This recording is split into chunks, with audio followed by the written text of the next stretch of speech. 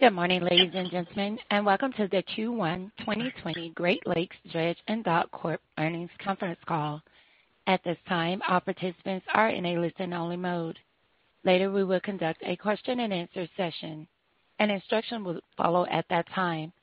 If anyone should require assistance during the conference, please press star, then 0 on your touch-tone phone.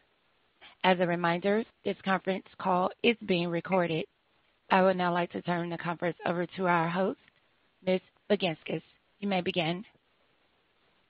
Good morning, and welcome to our quarterly conference call. Joining me on the call this morning is our Chief Executive Officer and President, Lasse Petterson, and our Chief Financial Officer, Mark Marinko.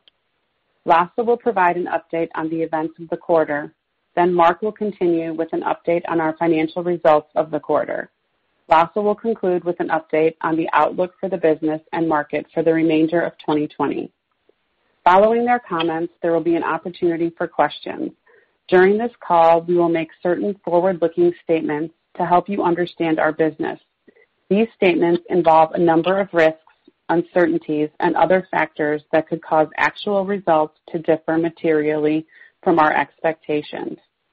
Certain risk factors inherent in our business are set forth in our earnings release and in filings with the SEC, including our 2019 Form 10-K and subsequent filings.